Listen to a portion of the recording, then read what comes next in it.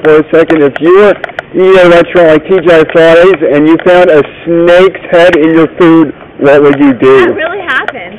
Yeah, I know. What would you do? Yeah, what would you do if you found a snake's head in your food? Sue them? Yeah, sue them and then get Yeah, the because hell it out has of there. venom in it.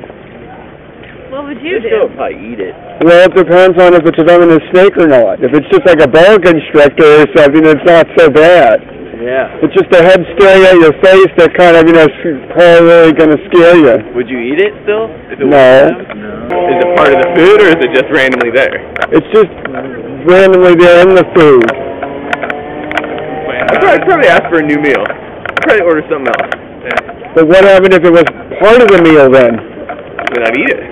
Then that would be expected. I would eat the snake head. Yeah. You wouldn't throw it at the manager? No. I'd be more surprised than angry. Yeah, if you were eating at a restaurant like TGI Fridays and you found a snake's head in your food, what would you do? Sue them. I would go to the manager and tell him that I want free food for life. Or something. So would you? What would you do with a snake's head though? I would eat it. Oh, you gotta keep the snake. I'd have him cook it a little more. Make sure it's sanitary. Hold him liable.